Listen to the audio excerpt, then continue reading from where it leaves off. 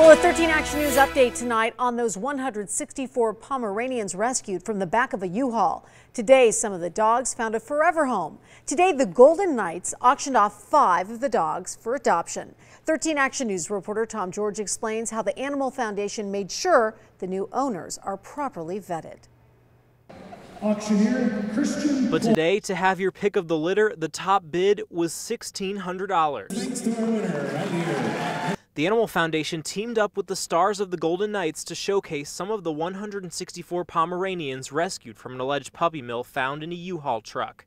Today, getting forever homes thanks to a live auction and raffle to benefit the foundation. It's a heartwarming thing that all of the dogs are definitely walking out with a new happy family.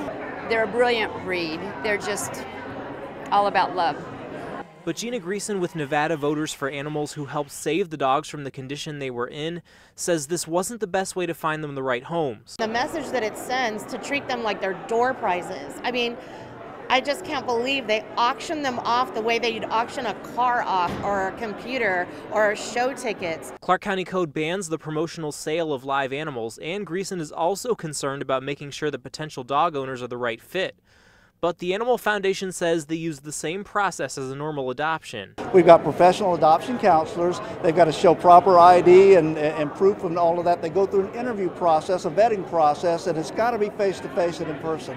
And some of the winners we talked with say they're already familiars with Pomeranians and rescues. They're a hyper dog.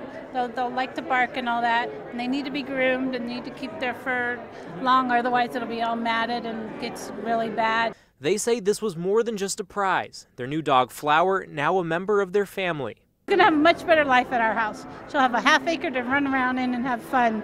Now, they say these Pomeranians have become so popular that in addition to the auction they just had here, they're posting links to bid on the remaining Pomeranians online.